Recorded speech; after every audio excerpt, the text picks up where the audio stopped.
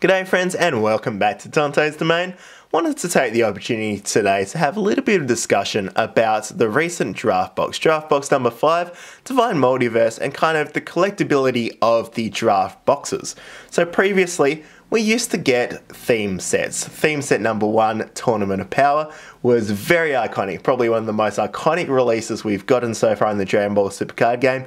Everyone loved it, signature cards, Victory Strike Son Goku Secret Rare. Everyone was having a good time with Tournament of Power. Then came along theme set number 2, World Martial Arts Tournament, and it ruined the party for everyone. Personally, I really like theme set number 2. I probably like it as much as Tournament of Power.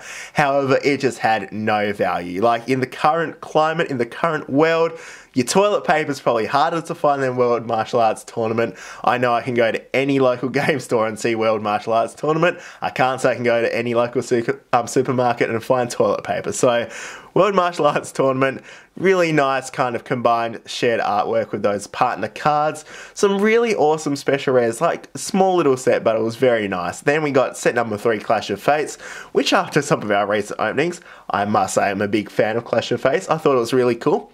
And I really liked how they were like having small little releases every now and then themed to something different from the Dragon Ball Super or Dragon Ball Z or Dragon Ball just experience overall. Now, in recent sets, they cut out the theme sets and they've been replacing them with draft boxes. Now, draft boxes, as you can see in the background there, you've got your 4 copies of the Zeno Leader card. They're designed for the drafting experience with your mates. They once again come in 24 booster packs, and if you get a draft box, you can split 6 of these packs with a mate, get 4 of you together, have the same leader card, and just with what cards you get, put together some decks and see what you can do with them and have some fun. So that is kind of the draft box experience. However, in saying that, originally I thought there was not much collectability at all to these cards because they are designed primarily for the playability compared to some of the other things. Whereas you look at a theme set which has a theme to it, something you can collect, I thought, oh, so they've kind of gone away from that, not going to collect these cards.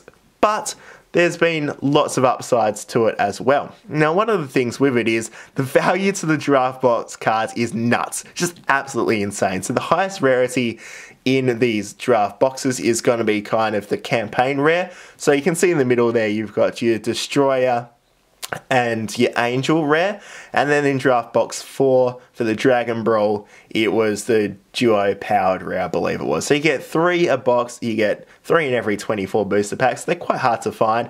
Some of the Duo Power rares, like the Sun Gohans and stuff, are going for 100 Australian dollars at the moment. Like, the values have crept up a lot. However, because that is the highest rarity, and then you've got your super rares. Really, your super rares are actually the highest end card which you can pull. And what that does is, because you get a lot more super rares, is the values being the rarest card you can get is very high, and you get a lot more of them. So you actually get a lot of valuable cards in those, and lots of people don't go and get these draft boxes, which means they're kind of a limited supply in the secondary market. You're not going to have so many people who have these cards who are selling them or trading them off, which means they are harder to find unless you go and get the draft box yourself. And they're also a little bit more expensive as a product. So this means there's lots of cards in it which are really expensive. Even some rares. There's some rares where there was the Great Ape Goku from the Dragon Ball draft box, which crept up to 100 Australian dollars as well, and it's just a rare. Same with some of these super rares. Lots and lots of value to it, which is very interesting. However, one thing Bandai has been doing with these draft boxes is when there has been those cards which have crept up massively in value, they've been hit with a reprint very early, because quite often you wait like a year or 2 before you see reprints.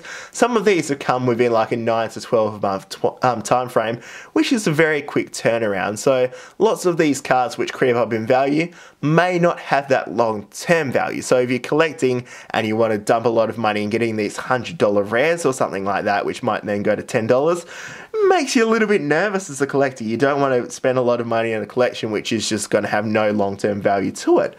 But then again, there are other ways to go about collecting these draft boxes. So when we look at the recent set, where there was these 12 like Destroyer and Angel rares, so we'll take a look at a couple more of them. They're very, very cool, very nice artwork, something unique and something different to what we've got. Looking at these, because there's the 12 universes, you can just try to collect these 12 cards, and being like 3 of these per box, it actually makes a reasonable collectible target. And I've spoken to a couple of people who are actually from this recent draft box, just trying to collect these 12 Destroyer and Angel cards, and just trying to even get them graded and see if they can get the 12 cards in PSA 10, which makes a nice little challenge there and has a nice bit of collectability to it. So originally when I looked at this set and thought, oh whoa, this is just not a collectible at all, there's actually a lot of elements which are really interesting where they cater to both sides. You've got the drafting experience, you've got the collectible experience, and it's a really nice, interesting blend of the two.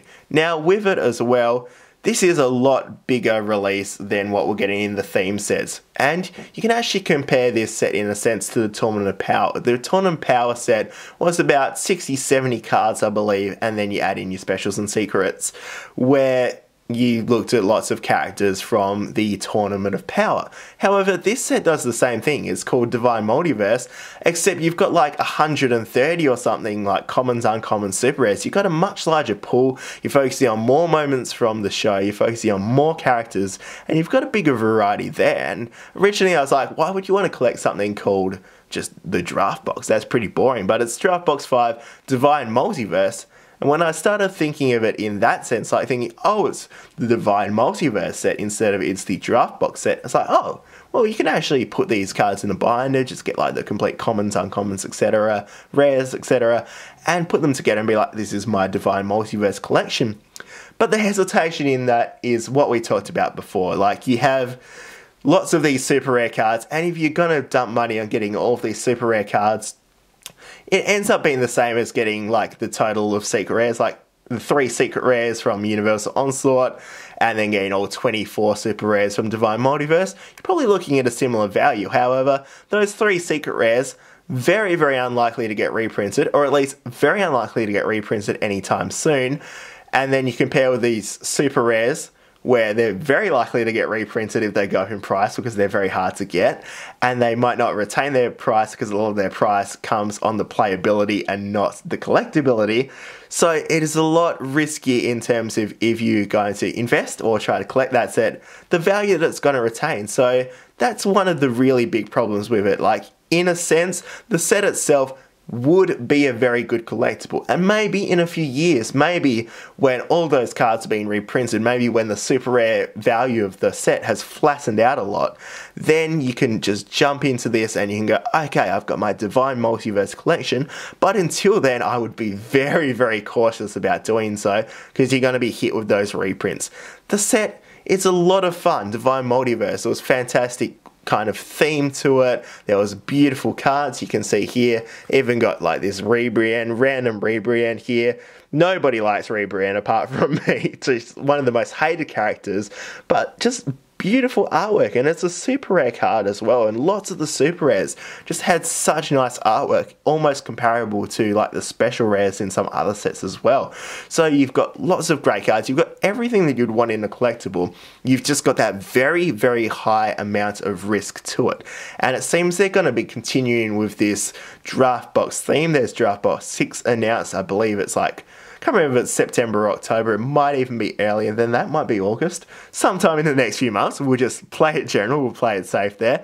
So they're going to keep on going with these draft boxes, but I'm kind of growing more interested in seeing what they do with them, because I believe they have a very good potential of balancing the playability and the collectability of the cards, and hopefully they can kind of go with that and find a nice balance between the two. The really interesting thing is just, with lots of these super rare cards that come out, they're meant to be very important for a lot of decks, and they're very sought after. When you go and open these booster boxes at the moment, you don't just want to have this $100 card which you have there and it's like, oh, I'm going to put that in a folder, or I'm going to sell it now, get my $100 and then buy it in a year's time when it's worth 10 or something. So the Draft boxes have a lot of value to them in the sealed product, especially to open. They're a lot of fun to open, but keep in mind and just be careful if you do collect it. There are ways to collect it. You might just go in the commons and uncommons where it's cheap and you can get lots of those characters a moment. You might pick something like just getting these 12 Destroyer and Angel rares where the value is pretty maintained and I believe will probably remain pretty consistent moving forward. But then, yeah, before with the duo powered rares and stuff, like some of them are very playable even now, so there's some which are ridiculously expensive, some which are cheap, so just keep in mind that variability in price there. But other than that, just thought I'd have a little bit of a chat about kind of the draft boxes, a little bit of the collector's kind of perspective on it, and then just looking at what's going to happen moving forward with them. So I hope you found this interesting. Please let me know your thoughts in the comments below. Let me know what you think about the kind of draft boxes at the moment and what's going on. But other than that, thanks for watching. Hope you're taking care and I hope to see you next time here at Dante's Domain. Farewell.